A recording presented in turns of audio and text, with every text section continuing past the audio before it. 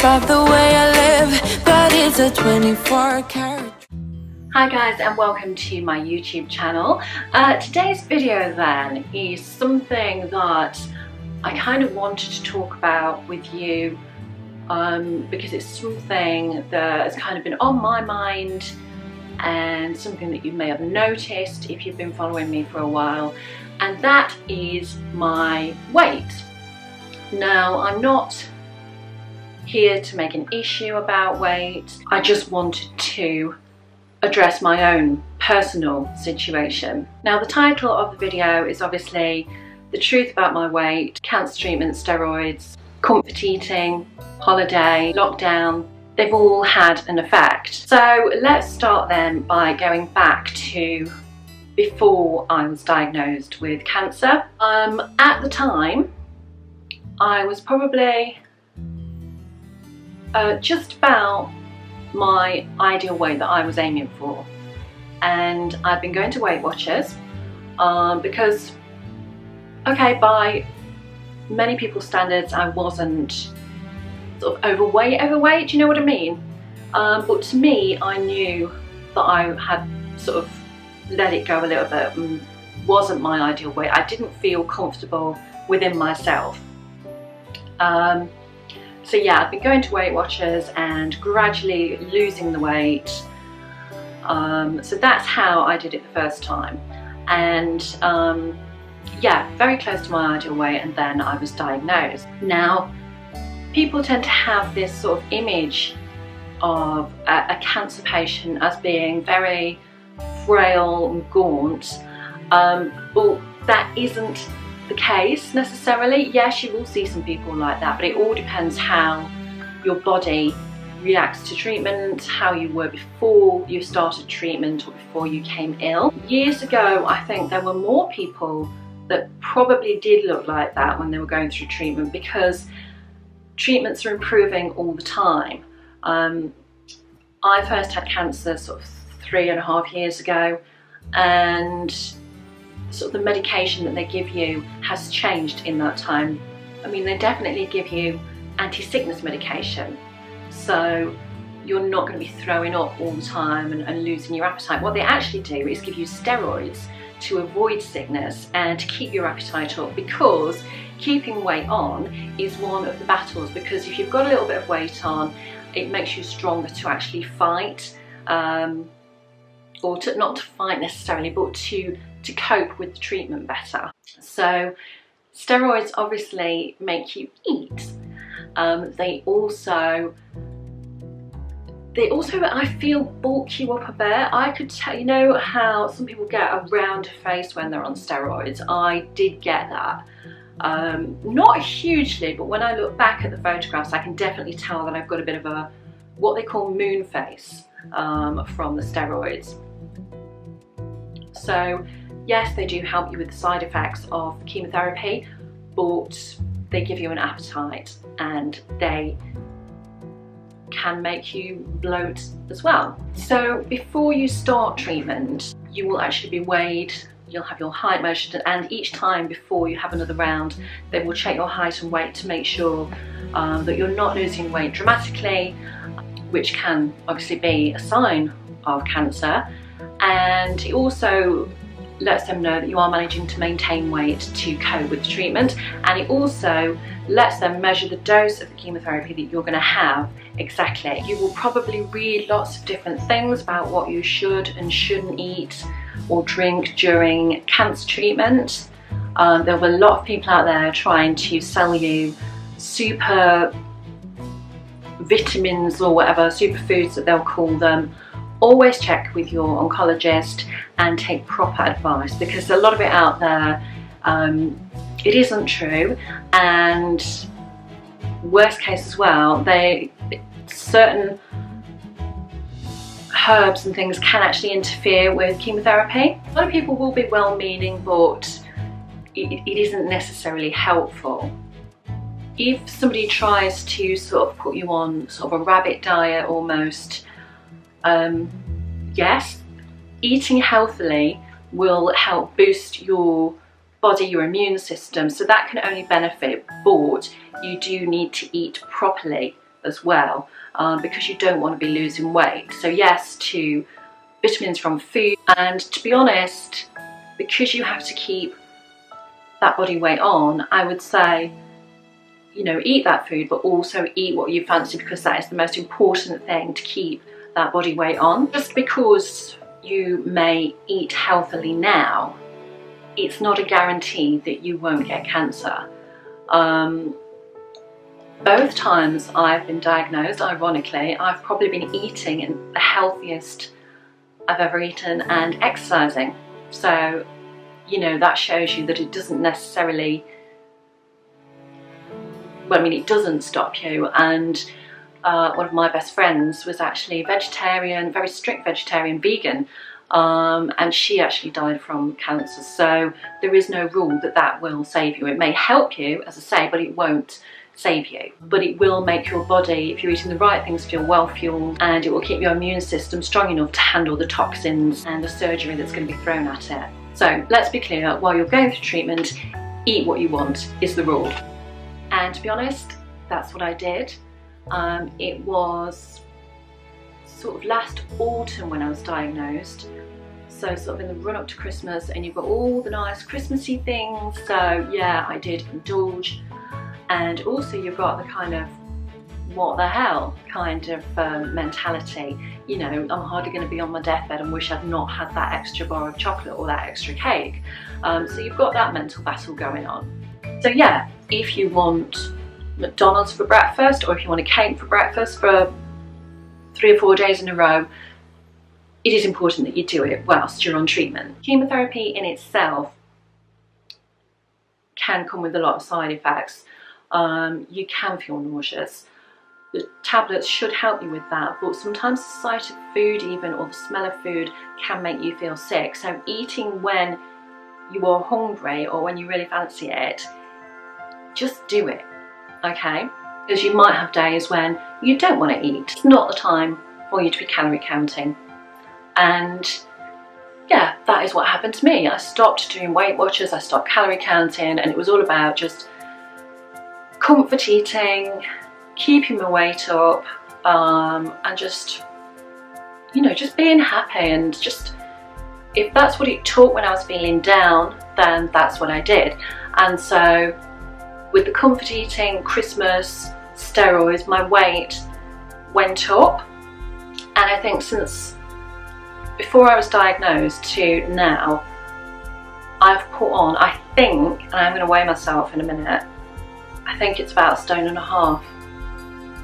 which is quite scary because it takes a lot. I'm sure it's harder to lose 1.5 stone, isn't it, than gain it. But yeah, so that's where I'm at. And I'm not the only one. A lot of people do actually gain weight during cancer treatment. You might go into it thinking, oh well, silver lining, I'll lose weight. Not necessarily the case. The steroids will give you munchies. So yeah, right in the middle of it all, we had Christmas, so I had all the goodies at Christmas. Then as I was finishing treatment, we went into lockdown, and obviously, you know, we all comfort ate. I think a lot of us did anyway. And exercise is kind of one of the last things you feel like doing during cancer treatment, and obviously during lockdown. Although they do say that cancer fatigue is helped by exercise, but I think I'll address that in another video. Yeah, lockdown helped me pile on the weight, and then I had a holiday, just a short break in the UK, and obviously after everything I've been through, you know, and then COVID, and you can't sort of celebrate in the way that you wanted to, you can't go on this nice foreign holiday that you wanted to, so you're not going to be in your bikini. So yeah, holidayed in the UK, which means fish and chips, donuts, wine, sweet coffees, anything, you know, that enriches that UK holiday experience. Yes, I know it doesn't have to be like that, but you just want to enjoy yourself, don't you, after everything you've been through. So yeah, with a combination of all those, so a combination of steroids, lockdown, comfort eating, holiday, that's why I've put the weight on. Oh, and lack of exercise. So I'm through treatment. My mission now then is to get my weight back down. Again, you might look at me, you might look at my pictures, you might look at my videos and think, well, actually she's not overweight, or she's not particularly overweight, or I don't see what's wrong. But to me, I know that I am. Well, I know that I have put weight on, and I don't feel as happy in my own body as I know I can do. So that's what it's about. I need to feel better in myself. I need to start eating healthier so that, you know, my body can fight again should it unfortunately need to. And a healthy diet is obviously the best thing for us anyway. So I've been kind of almost putting off filming this video because I thought, I know as soon as I film it then I've got to stick to it. So I am going to start exercising more, I'm going to start eating healthily more, I am going to go back to Weight Watchers. I was very, very strict on it last time, so I'm going to try not to be too hard on myself at the moment. We are coming up to autumn, winter when we've got all those nice treats as well. So it is going to be difficult, but I know it is for my own good. And I had this chat with somebody the other day about finding the balance, because you do get to, what's the point? You know, if it's going to come back, what's the point? Now, nobody's saying it's going to come back. Nobody's saying it's not going to come back. But the healthier you are, as I say, the better you are equipped to fight it. So that's the mindset that I've got to get into. So I'm going to take you on this journey with me. So whether you're in a similar situation and you've gained weight from cancer, or whether you've gained weight from lockdown, then I'm hoping that we can work together to improve our fitness and improve our diet. So keep a lookout for the upcoming videos, and you can join me on this next journey. So let us go and weigh myself. I am I'm dressed, but I'm not in anything particularly heavy, although I've got denim shorts on.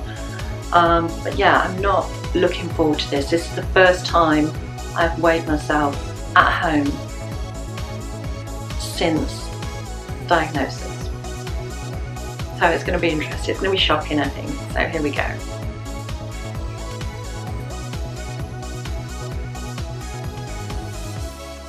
The scale's got dust on, that's about.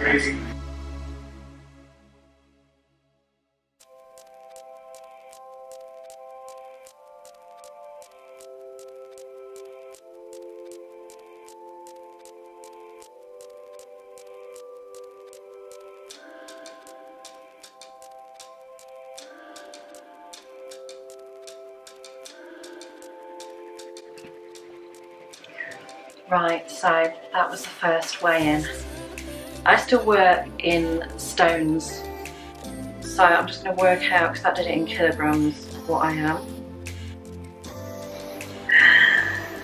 Okay. I'm not going to say what I am, but I'd say it's about 1.5 stone, as I thought, because they have weighed me at the hospital, so I had a rough idea. So not totally shocked, not enamoured either. So yeah, journey starts here. I do need to tone up as well, so I'm going to be trying, I think, various different exercises to see how that works. And yeah. So I'll be sharing with you my healthy shopping on a budget, my workout routines. I have got quite a lot of food in the cupboards at the minute, so I'm going to have to try and use those before I start buying loads of stuff, because I just haven't got the room in the cupboards. So we can see how we can use sort of everyday items to eat healthily as well. So yeah, make sure you are subscribed to my channel for this particular journey. With you there, hopefully it will give me the incentive to keep going, because at Weight Watchers I did used to go to weigh-in every week, so I don't think we'll physically go back to Weight Watchers, but I will be weighing myself once a week. So I need you to be my eyes and be checking on me. So yeah, give this video a thumbs up if you've enjoyed it, and hit that notification bell so you can be alerted each time a new video is uploaded.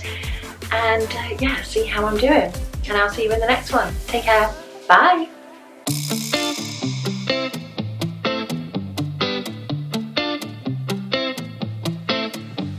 It's easy to speak out about the way I live, but it's a 24-karat dream.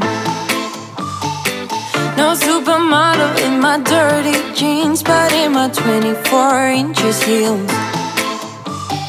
I'm not pretending, I'm born like this, a game for the reckless.